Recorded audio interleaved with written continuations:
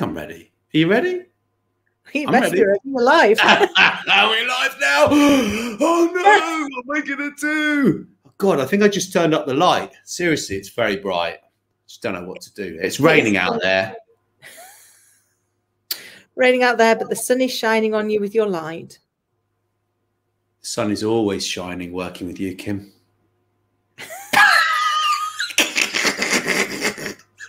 I don't think anybody believes that. Well, since you kicked your imposter syndrome into touch, Kim, I think, you know, I'm still working in my kitchen, but we've made progress, haven't we, really? Yeah, we have. So the main reason, so we've got two reasons that we are, well, three reasons really. We've got one reason is to talk about going, we'll have four. What?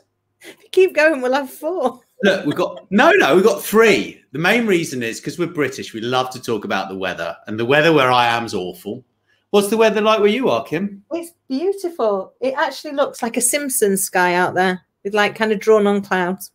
You know, you can go off people. Yeah, you have to like them first. That's not very nice. I was only joking. I'm really upset now. You've ruined my day. Oh, you know I need you really. Not really. The good news is that so there's the other two reasons that we're here is to talk about International Imposter Syndrome Awareness Day, which is tomorrow, just to remind everyone that that's what we're going to be talking about tomorrow. And also, the third reason that we're here is to actually talk about some kind of, well, it was a bit of bad behavior really on the part of one of our guests in the past few weeks. And actually he wasn't really very compassionate towards the audience. And the situation is that we've had some complaints about this particular broadcast. So we need to address that as well. And I'll read that out. But I think first of all, we've got to talk about the weather. So clearly it's raining here and I've got a bright light. So I feel fine, but it's sunny where you are, isn't it?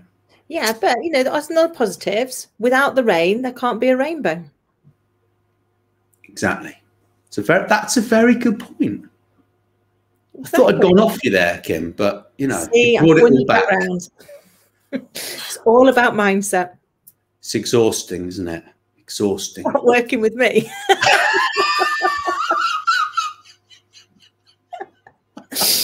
Oh, where do I go for testimonials when I've got you, eh? Well, did I write you a testimonial? I'm not sure I did, but I will sooner or later. Sooner or later, I'll write you one. So look, Imposter Syndrome Awareness Day is happening tomorrow. Lots of people are already getting involved with the conversation. We've got loads of events that are happening. And if you want to find out more information about that, you can go to overcomingimposter.com. And then you can get your 7-step guide as well, right, to overcoming imposter syndrome, right?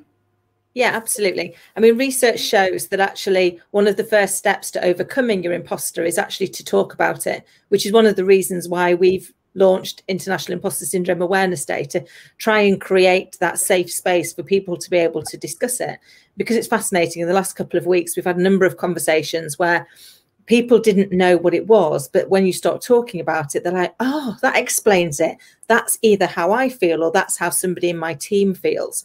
So what we wanted to be able to do with the Awareness Day was be able to provide some free support, resources, and also share some stories. So we've got some amazing people joining us for panel discussions, for sharing their stories. We've got a whole host of podcasts, interviews with people talking about their imposter and how they overcame it.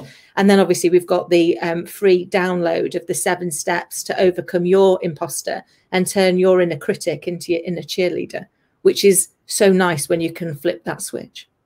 Well, I'm not really happy about having an inner cheerleader, but you know, we can kind of work on that. Yeah. Anyway, so when it comes to the political correctness gone wrong that we actually are addressing here, we had a complaint or two, in fact, And we were talking about being bullied at work, and one of our guests, he didn't actually show any compassion towards the situation at all. And I think at the time we should have probably muted him and said, look, hold on a minute, this isn't quite right. Because basically, so one of the people who was watching said, I left the podcast because your guest was victim blaming.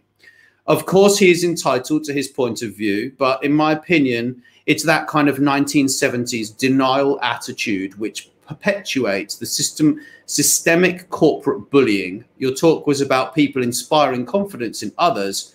I was just pointing out the flip side of that. And it goes on. I basically apologized to the chap. And that's why we now have a disclaimer that basically says that, you know, we will handle these things as best we can in the future, but also, you know, we're not to blame for our guests' archaic opinions, to be frank. Yeah, I guess the challenge that we've got is obviously, you know, people are entitled to their opinion, and I think it's okay for us to disagree, but not to disrespect. And I think we struggled somewhat in how to respectfully navigate that conversation, and it led us to a reflection of our reflections, which has then allowed us to say, well, actually, let's just be a bit more upfront about it, because we can have different opinions, and that's okay. But it's about how we respect each other. And I think one of the challenges that we've got is often when you're not in the situation, it can be easy to have an opinion of it. You know, and we can say, well, you know, you shouldn't feel bullied because they can't bully you without your, you know, without you letting them, which I think was broadly kind of the sentiment. And actually, you know, personally, I disagree. You know, how people make you feel is how people make you feel. I remember, as you know, when I had challenges with a stalker, one of their issues was, I've not done anything to scare you. But actually, you don't get to decide what scares me. I get to decide what scares me. And that's true of anybody who's feeling bullied. You don't get to decide whether or not they should feel bullied. They get to decide whether or not they feel bullied. And it's then a case of how do you create the right safe space for them to be able to talk about it and find a way through, because it might not be the intention for them to feel bullied, but it might be the impact. And we talk a lot, don't we, about people's intentions versus their impact. Often what we're trying to do and what we actually do are misaligned. But if we're able to talk about it and create that safe space to talk about it, then we can start to break down some of these barriers that are creating workplaces that are toxic for the people. And we know that, you know, research shows that 57% of people leave their boss, not the organization. So if we think about that, more than 1 in 2 people that leave you. So that should give us all the kick that we need to go and do the work to help ourselves be better leaders and create that safe space for our people to talk to us. Yeah, I think very much so. And, you know, how this all connects together with overcoming imposter syndrome and the confidence spectrum that we are putting together is fascinating, really, because confidence affects your behavior. It affects your behavior, it affects your competence. And those two elements, competence and what am I saying? Confidence are, you know, connected totally. Some people are delusionary. Some people do think that they could be a brain surgeon and walk straight into an operating theatre, whereas other people are more realistic about their abilities. And, you know, all of these things fit in. You know, imposter syndrome is on one side of the spectrum, and, you know, obviously the other side of the confidence spectrum is the Dunning-Kruger effect, which is where people think that they're brain surgeons and they've never actually been in an operating theatre. Absolutely. And we all fit somewhere on that spectrum. And the beauty of the spectrum is that actually we can move. So we don't just stay in one place. And there might be certain situations where actually we go, well, actually, I'm quite confident about this situation. But then we'll end up in a different situation and we'll go, I'm less confident here, or actually, I don't feel like I fit here. And it's just recognizing where we are and understanding the language that we're using internally, because that's the thing that's driving us. We think that we do everything from our conscious thoughts, but it's our subconscious brain that's running the show. It's the thing that gets us moving. It's the thing that gets us thinking. It's the thing that brings us the information for our conscious brain to make the thoughts. So I think the more that we can talk about that, the more that we can understand it, and the more that we can help people identify what label am I using and how is it serving me, then actually we can start to change those labels, and we change the label and we change our outcome. Very much so. I find it absolutely fascinating how you can have these deep-rooted beliefs that are there from when you were very young, and actually you can still be, well, allowing them control over your life. And those beliefs sit there in the back of our minds, and we don't do anything about it. And we let our brains subconsciously affect the outcome of our lives, right? And all it takes is that self-sabotaging belief to really damage your life. And eventually you might wake up one day and go, oh, I need to do something about this. And that is a magical moment when you become aware and actually you start re-implanting these beliefs. It's a fascinating time in one's life, I think, really. Well, yeah, because we have these I am statements, and we all have them. We create them, as you say, by the age of 7, and we enforce them by the age of 14, and we pretty much embed them by the age of 21. And then for the rest of our lives, anything that happens to us that pulls back to one of those I am statements becomes like another leg on the table of that belief. And before long, we have the most stable table. But the beauty is that we live in a world of polarity. For every up, there's a down. For every left, there's a right. So whatever it is we believe about ourselves, the polar opposite is also available to us, should we choose to. And actually, when we start to understand the I am statements, and then we really start to dig into them, we can say, are these serving me? Is this how I want to think about myself? Do I want to be my own worst enemy or my own best friend? Because the only person that is with us constantly is ourselves.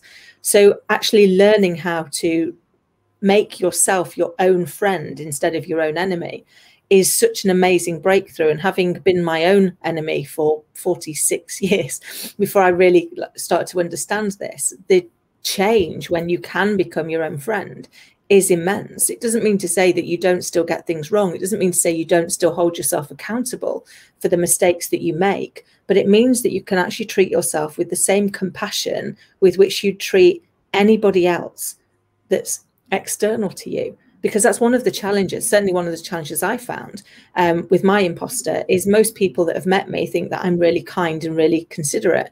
And yet, if you had ever heard the language that I used on myself, you wouldn't want to spend any time with me at all. That person's evil. And I would never use that on anybody else. I would never dream of being so hurtful to another human being. But I was that hurtful to myself. And I'm not alone in that.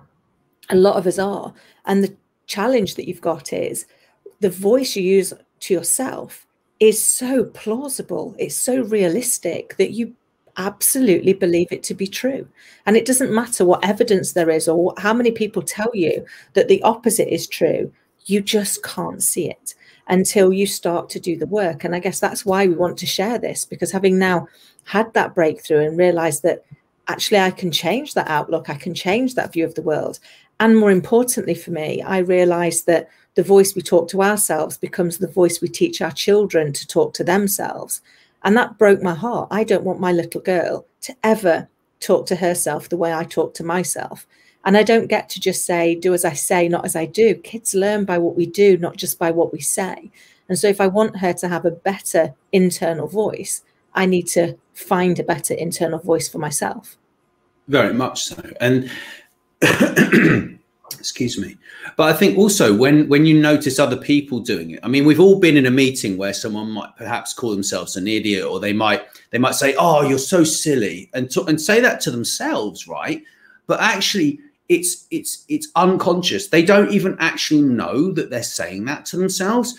But when you start studying this phenomenon and you understand confidence levels and you understand how they affect outcomes, then you can notice these behaviors in other people, and then you can pull them up on those behaviors. And that's what tomorrow is all about. Tomorrow is all about having some massive breakthroughs, helping people to get over this. And, you know, I think it's a fascinating study. I mean, some of the people who we've interviewed in the past year, have suffered from this. I mean, you know, even Michael Tobin, OBE, suffered from this. He stood up.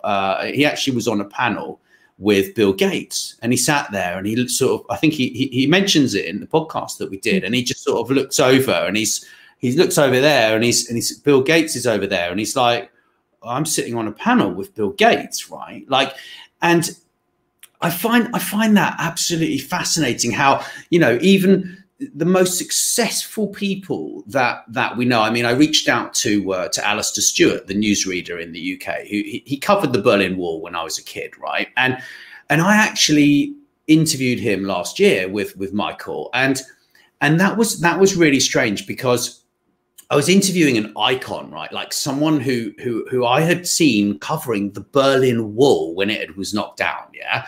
And every other news story throughout the 48 however many years of my life that I had television, right? When we had TV, there were like 3 channels, right? 2 were black and white, and then there was a color one, right? Like, that's how insane it is. But I remember interviewing him and actually thinking back to that situation, and at that point I was like, God, like he's so famous, like everybody knows who he is. He's one of the most likable people on the news, right?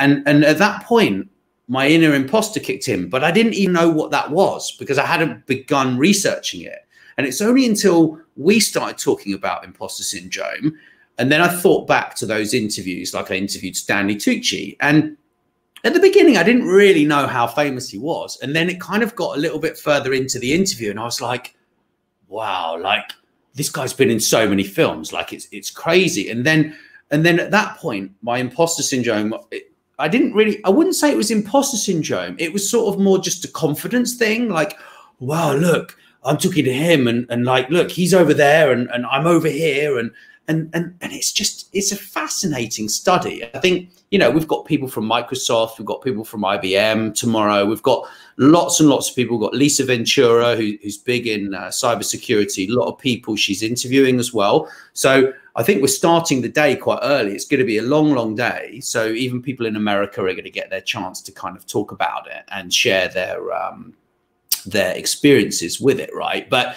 you know, if you want to follow the hashtag, it's actually IISAD 2021 will be on the end of it for this year. But you can also use IISAD if you want to. But it should be a lot of fun, I think. Kim, what do you think?